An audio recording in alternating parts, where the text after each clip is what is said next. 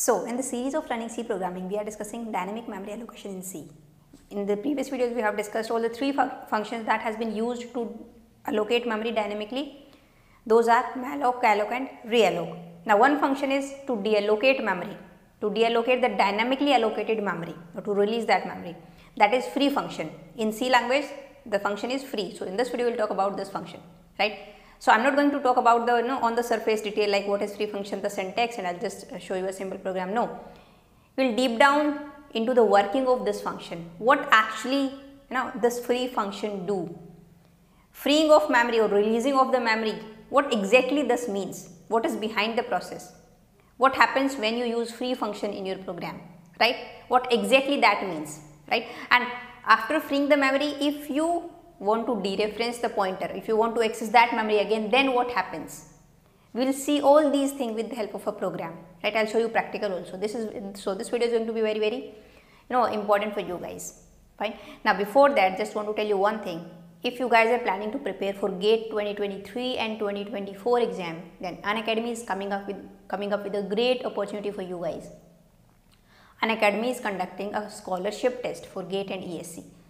It is all India scholarship test for all the GATE 2023 and 2024 exams.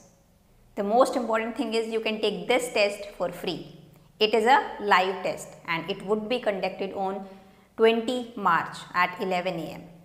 As it is all India live scholarship test, so you will compete live with learners from all over the country and you also get a chance to have a all India rank.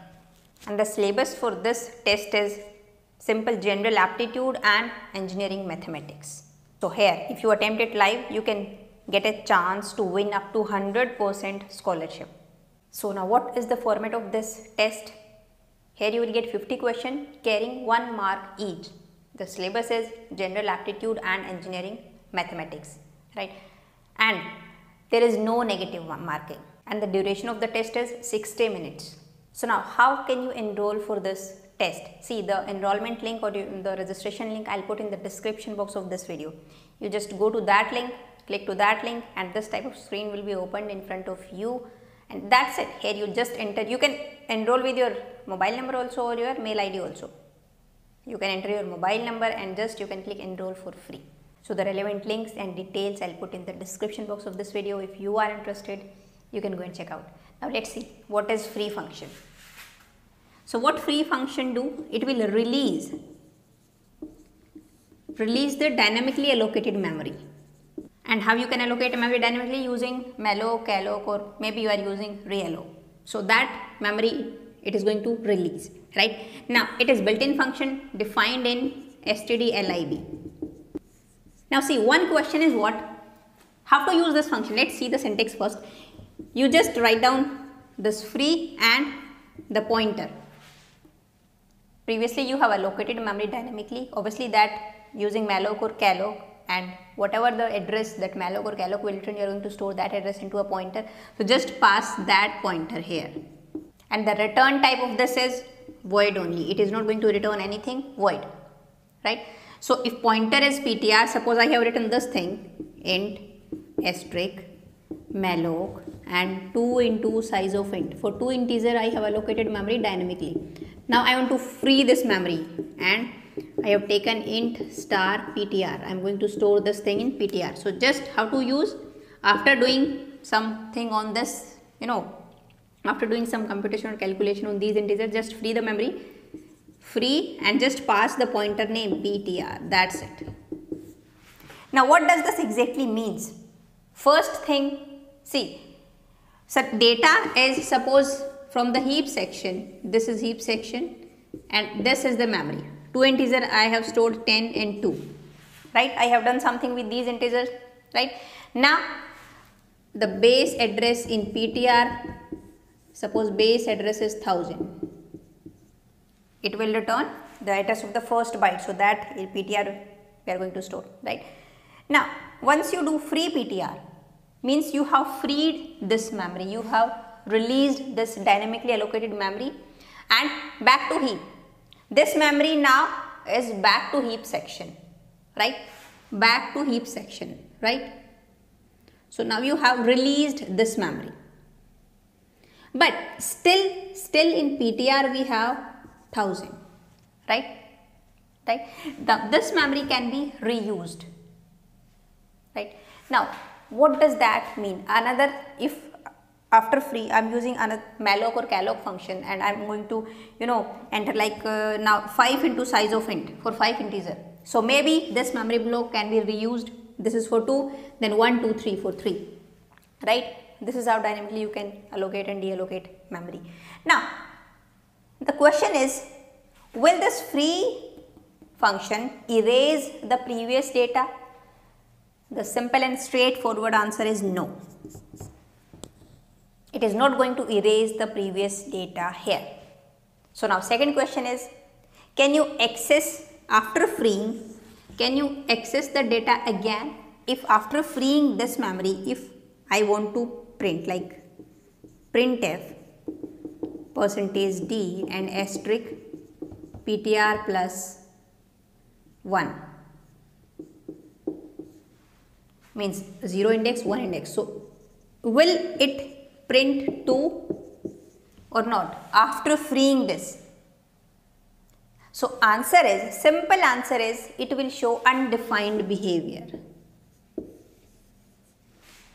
Undefined behavior means first thing, it's not allowed to use the pointer after you have freed that pointer, right? Because maybe you can get 2 here, maybe you can get garbage value, maybe your program can crash or anything can happen. So that is why I am saying it will show undefined behavior. Maybe you will get value 2 and you will say that after freeing also I am able to access the value. So how it is possible? Yes, it is possible. It comes under the case of undefined behavior. Maybe you can get 0 or the same value or any garbage value, minus value, anything can happen, right? But it's not allowed, it's not safe to use, to dereference the pointer after you have freed that pointer. It's not safe, right?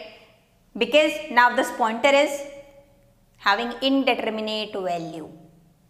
Before calling free function, yeah, it is having 1000, it is pointing to this. After calling, it is still containing 1000, but this object, whatever it is pointing, this object, this memory, now you have released this memory can be reused, this memory is now back to heap section. Although the data is still there, free is not responsible to erase the data, right?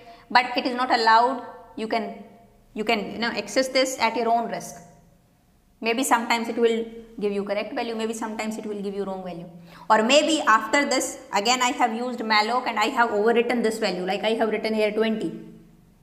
And you are still accessing this and maybe you think that it will give 2, but you have overwritten this value. Now this time it will give 20, or in your calculation it will give you some wrong output or something like this, right? So these are some points. This will actually happen when you free the pointer, right? Now see, as you have seen, if you use static memory allocation, like I am using here in my program, like int a or int b.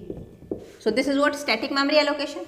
From stack section, the memory would be allocated like for a and b, and it would be automatically freed or automatically released. The memory would be automatically released once you exit from the program, right? In this thing, in static memory allocation. But in dynamic memory allocation, from heap section, the memory would not be released automatically. This thing you need to take care. You have to free the memory. That's why we are using free function. You have to free the memory, right? So it's your responsibility. If you are not going to free the memory, at some point of time the memory would be exhausted, right? Maybe your program will crash or your system will shut down, or this type of behavior your system will show. So always use free function after using or after using this concept of dynamic memory allocation in your program. Maybe if you don't know how to use free function in between the program also you can use free function. It's not like that in a program only in the at the end of the program you will use free function. No, within the same program 2, 3, 4 times you can use free function. But for that thing you have to understand like how you can use free function, what does that mean, what output you will get after freeing if you can't access this pointer now, and these kind of thing, right? So it's your assignment for you guys, like in a program you have to use free function at least 2 times. You have to write down a program, this such type of program, at least use the free function 2 times, right? After using this free PTR, now PTR is still containing this address, this 1000, so this pointer is something like dangling pointer. It is pointing to a known existing memory location. 1000, it is non-existing now because you have released this memory, this object. It is still having the address of this object, but it is, you can say, non-existing memory, non-existing object. That's why it is dangling pointer. If you dereference it, it will definitely show some undefined behavior. You cannot dereference it, right? So it's a, you can say it's better not to dereference it. You can dereference this pointer at your own risk. Now better, after using free, better to reinitialize this pointer. You can write down something like this. Simple thing is, the simplest thing what you can do, just assign PTR is equal to null. So now in PTR we have null.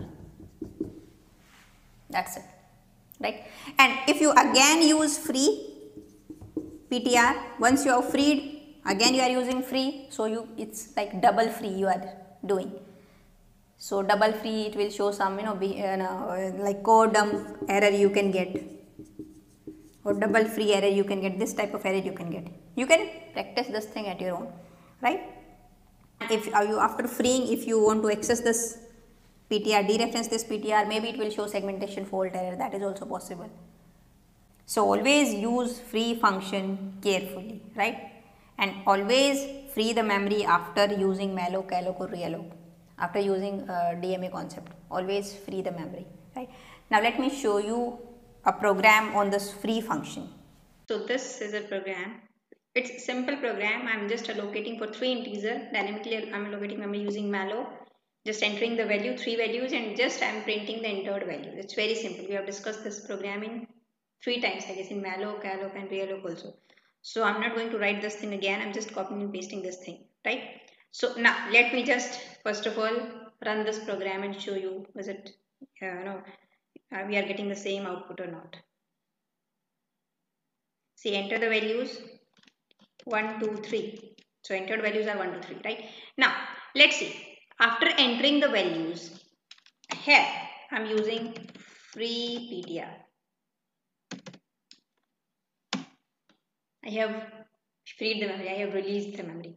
Now after freeing the memory, I want to print the values. I want to access those values. So now what type of output you will get? See, after freeing, I am printing the values. Let's just remove this free from here, right? And yeah, always it's a good practice to, after using this malloc, after this use, just check if PTR is equal to null, then printf memory not allocated, just print this thing. Otherwise we haven't used, we have this condition in the previous program, so better to use this thing. If because of something malloc is not able to allocate the memory, in case of failure it will return null, so better to check the pointer first. After that, write down whatever you want to do with the program, right? Now we have freed the memory, but still I'm dereferencing this pointer. I want to access those values. So let's see what output you will get here. See, enter the values 1, 2, 3. So you are getting the output, first any garbage value, second any garbage value, but third value you are getting 3, right? So let me just run this again, and at this time I'm running 4, 5, 6.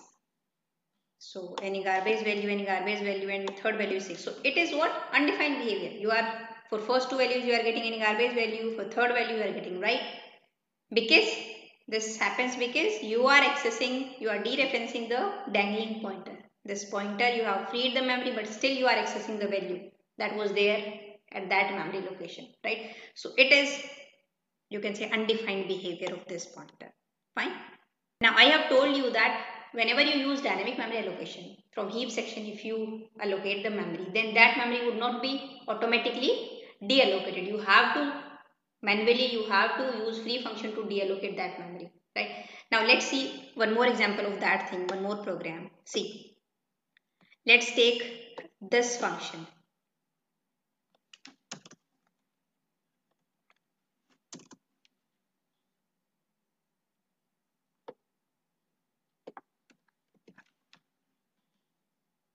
I'm having a function here, display function, right?